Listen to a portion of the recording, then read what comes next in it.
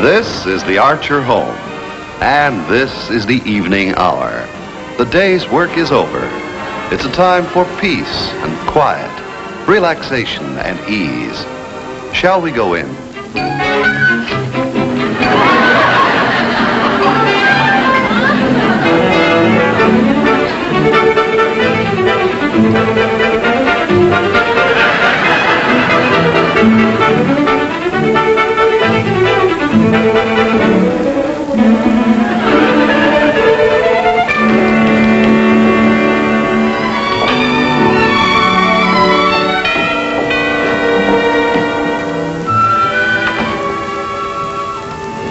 Hello, dear.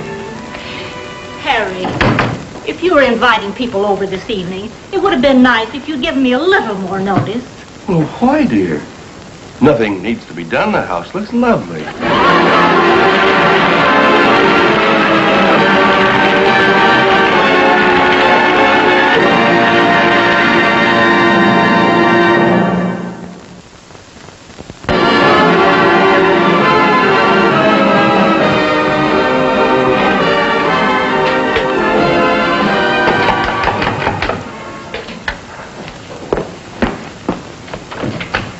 Yes? I'm Samson, the plumber. Oh, yes, those leaky pipes. We'll go right through the house. The entrance to the basement is in the hall closet. Mulligan stew, right? Would you take a small piece of advice? Well, certainly. Needs more tomatoes.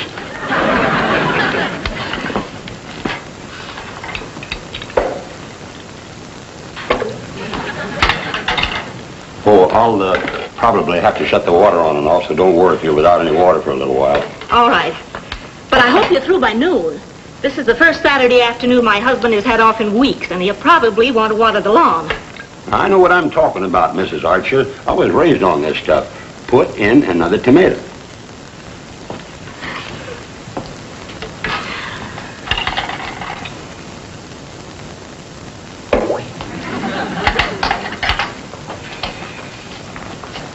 What's wrong, Corliss? Oh, nothing. Nothing at all. Sure you don't want to tell me about it? There's nothing to tell, Mom. Anyway, I don't want to talk about it. You know something I've discovered, Corliss? What, Mom? That when a person has something on his mind, the best thing he can do is to bring it right out in the open. You really think so? I'm sure of it. That's the way good relationships are built, on openness and honesty. Any relationship. Between mother and daughter, or two friends, or husband and wife, whenever anyone has anything on their mind or a complaint to make, they should come right out with it. Maybe you're right. I think so. Sure. I guess you are right. Even if a girl is your best friend, you should tell her about her faults. That's right.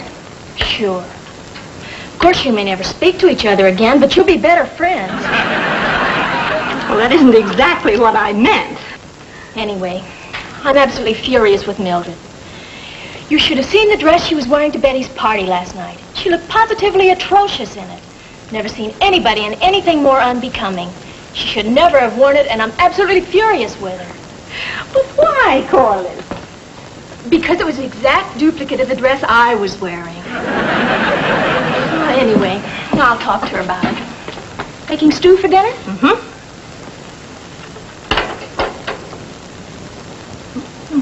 It's delicious. But I think it needs a little more tomato. Corliss! Hey, Corliss, are you home? Yes, Dexter?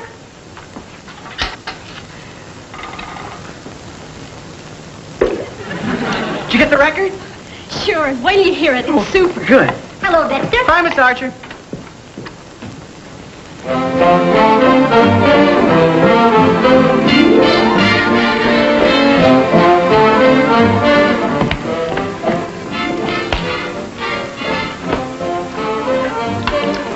I was right. It does need another tomato.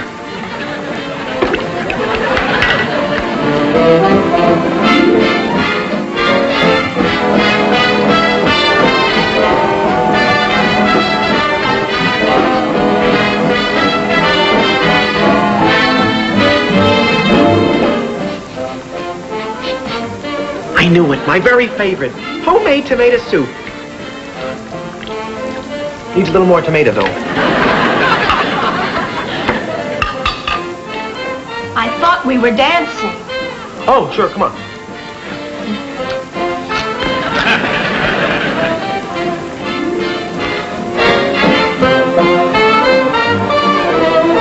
Oh, what's wrong? Corliss? Corliss, what's the matter? Won't you please tell me what's wrong? Well, all right, Dexter. Yes, I will tell you what's wrong. Mom says when you've got something on your mind, you should say it. I don't have anything on my mind. Well, I have. You've got something on my mind?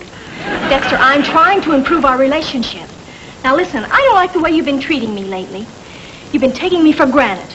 You don't do any of the sweet little things you used to do. You treat me with callous disregard.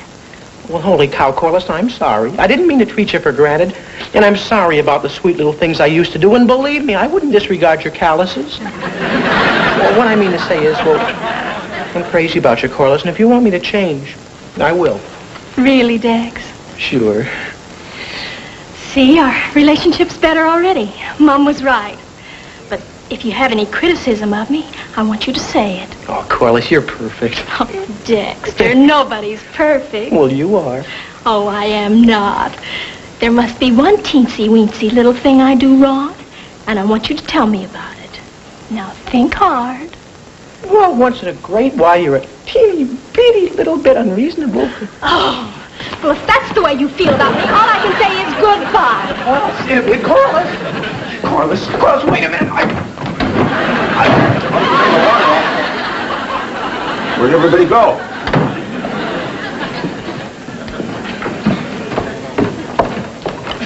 Dexter, what's wrong? May I come in, please? Certainly. Thank you.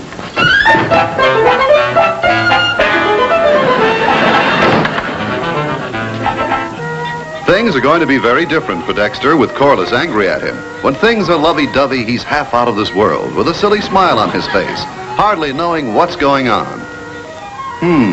I guess things aren't going to be different.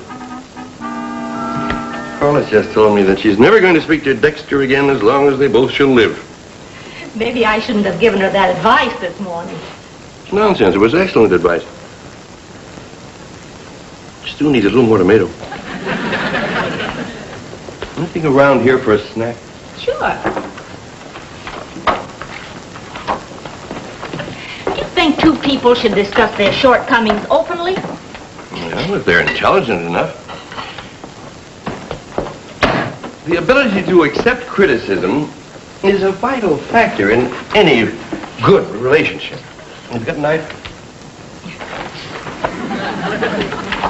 Now, for two people to please each other, each one must find what quality displeases the other and then correct it.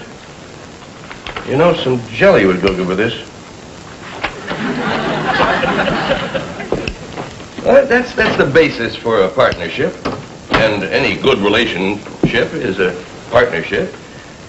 You know, share and share alike, each helping the other. You got the opener? Well, now you take us. I think we've got a pretty good marriage. And why? Because neither one tries to take advantage of the other. No one tries to be boss, doesn't try to tell the other what to do. Get some cheese?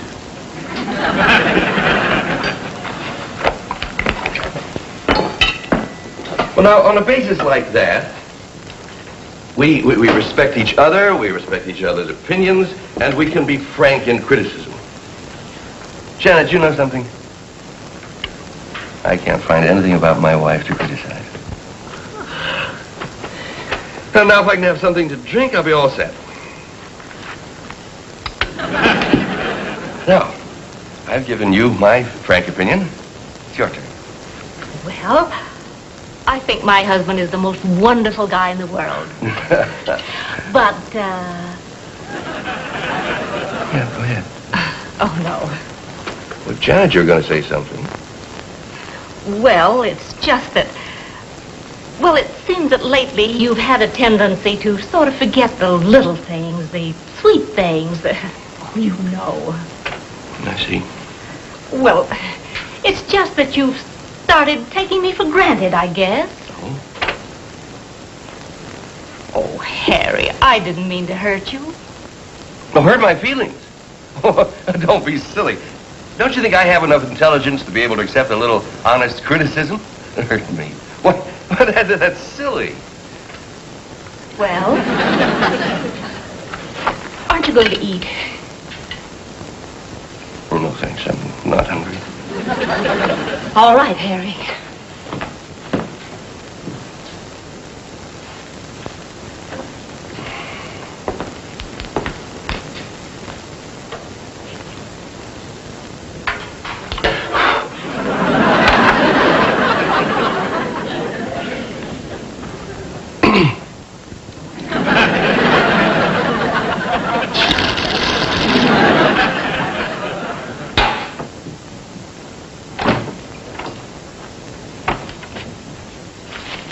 Mr. Archer. How's Corliss? She's all right. Do you think she's suffered long enough? How long have you two been going together? Oh, about 10 years. She suffered long enough. Maybe I better go in and see her. You know, Mr. Archer, Corliss and I haven't even talked to each other for a whole hour and a half. Oh. You know, I know she's miserable in there, and I know she wants to apologize to me because she knows she's wrong. So I'm going to make it easy for her. How? By apologizing to her. Wait a minute, Dexter. Yeah, but Mr. Archer, Corliss is in there getting unhappier and unhappier. I understand all that. Well, she's very high-strung. She might do something desperate. Something we both might regret as long as we live. Something like getting a date with another fella. Listen, Dexter. Watch out, Mr. Archer! Thank you. Don't mention it, Mr. Archer. Oh, I may, Dexter. I may. What were you going to say before?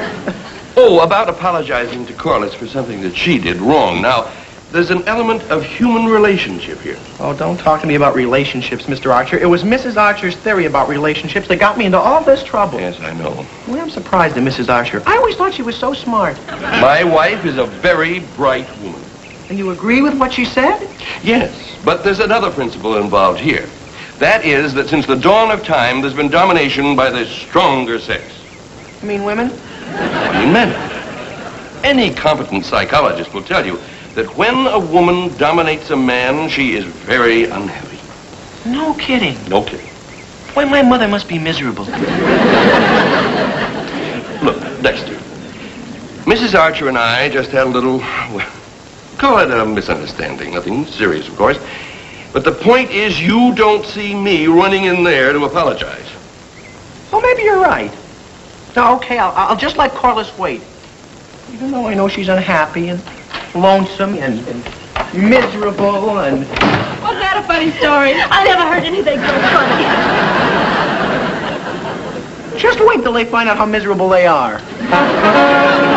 Well, it looks like war between the men and the women, and I think that's a shame. I believe that a man and a woman can go through their whole lives with no arguments.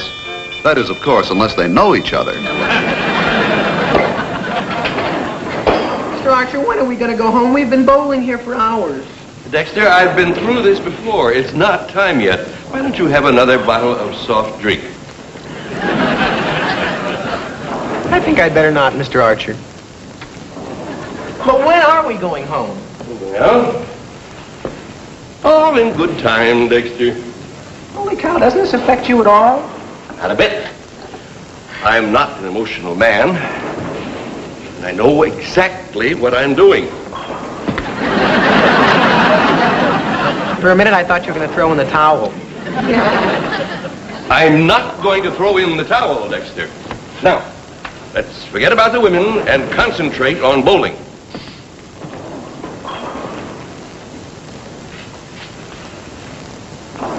I'll bet you they knew we were on the porch all the time. I'll bet they did too. Now, let's not talk about it anymore. All I want to do is bowl. I just as soon forget about the whole thing and go home. Dexter, that's a defeatist attitude. I'm surprised at you. I'm not. I knew all along I was going to give in. Now, take your turn. It'll get your mind off your troubles. Well, okay. Which ball have I been using? This one. Put some powder in the hole so it won't slip. Oh, Dexter, that's too much powder. You better get some of it out. Holy cow, Mr. Archer, I really am sorry. Take your turn. Yes, sir. Oh! Holy cow, Mr. Archer, I'm sorry, but I'm so tired. Can't we just go home? Bull.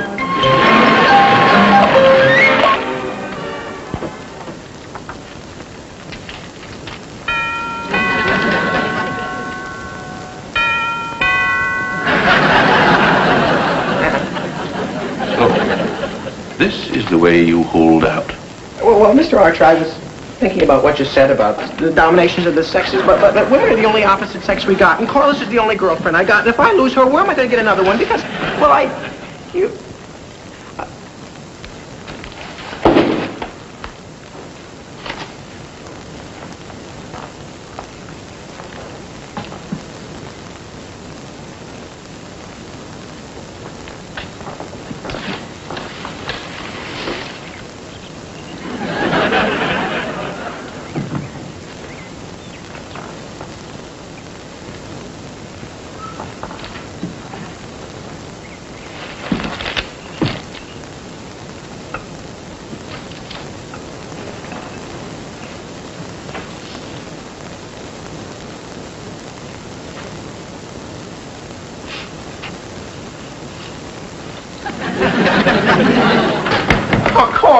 Dexter! Oh, Corliss, I'm sorry. Please say, forgive me. Please say I can't live here. When you're right, I'm wrong. I know you're right. I'll never argue again.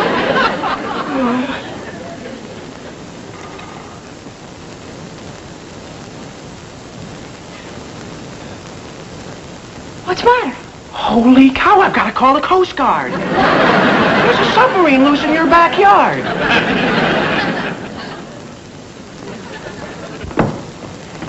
Janet. Yes, dear? Candy and flowers. Oh, Harry, how sweet. They're carrying on in every room. Mr. Sampson, this is my husband, Mr. Archer. How do you do? Well, haven't I seen your face someplace before?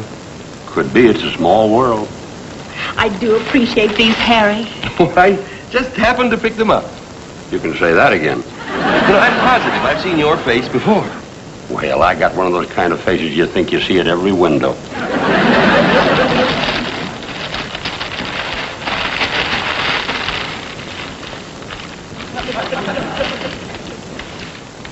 Oh, well, here. Have a piece of candy.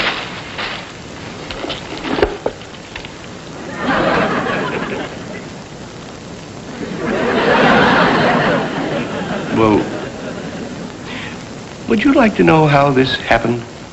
Yes, I imagine it would be interesting. Yes. Yes? What's the trouble?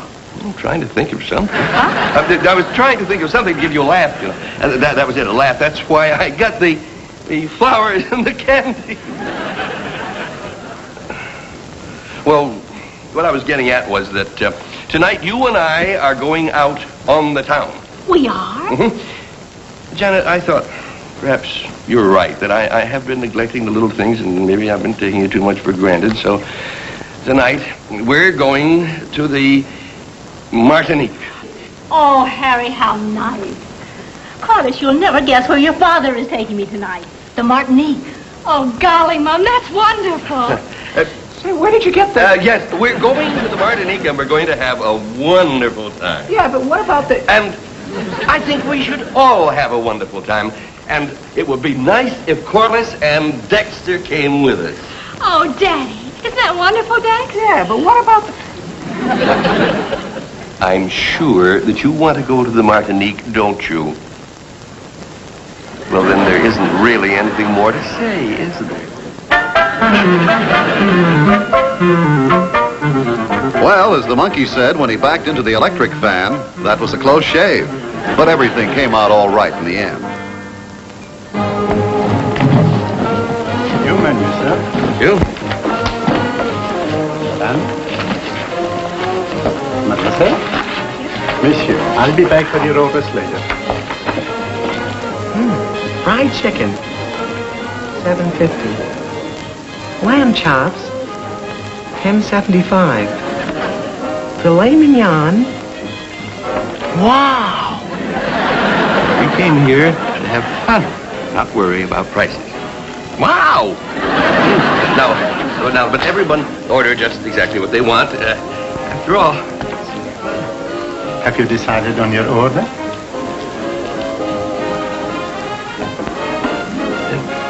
Don't worry about the prices. Just order what you want. Well, I'll have shrimp cocktail, fried chicken, salad, and ice cream. And I'll have the same. Me too. Only instead of fried chicken, I'll have filet mignon. And what will you have, sir? No sale. I mean, a glass of water.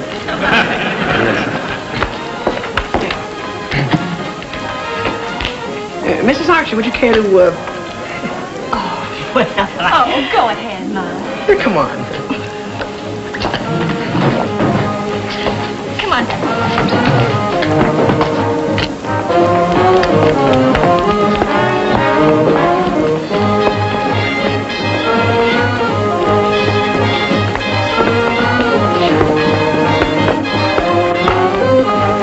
Shall we dance? thank you. My goodness, Harry, you and I haven't danced together for ever so long. This should be fun. Well, I'm still pretty light on my feet, aren't I? Harry, these are my feet you're dancing on. I'm sorry. Please, please. What's the matter? You can't dance now. Yeah, well, why not? The floor show is going on. Yeah, but we came here to dance, and we're going to dance. Come on, Corliss, let's dance. I'm afraid I will have to ask you to leave. You are creating a disturbance. Okay, then we'll leave. Right, Mr. Archer? Yeah, right. We'll leave. Along, Janet.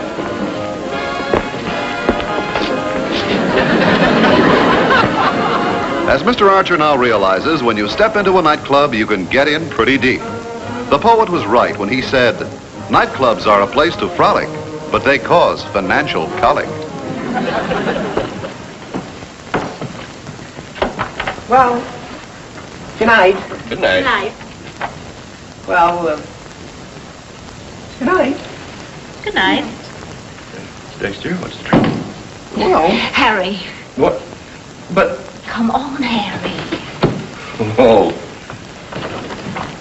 Good night, Dexter. good night. Corliss, how about a... you know. Good night, kiss. Yeah. Well, Okay. Dexter, you're supposed to close your eyes when you kiss a girl goodnight. Oh, not me. Why not? I want to see how much fun I'm having. Oh, that's true. I'm really hungry now. It's almost ready. Janet, Yes, dear? about tonight, I'm sorry it wasn't more fun. Now, I had a good time. And the important thing is, you made the gesture.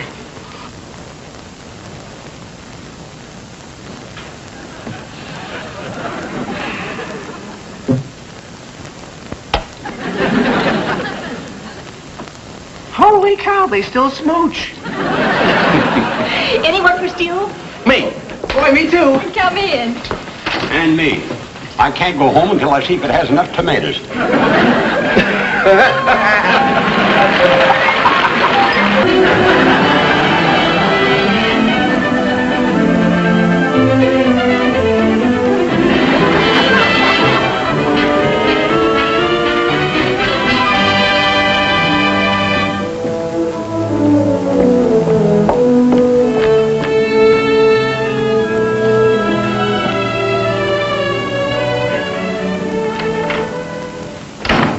Well, I'm home.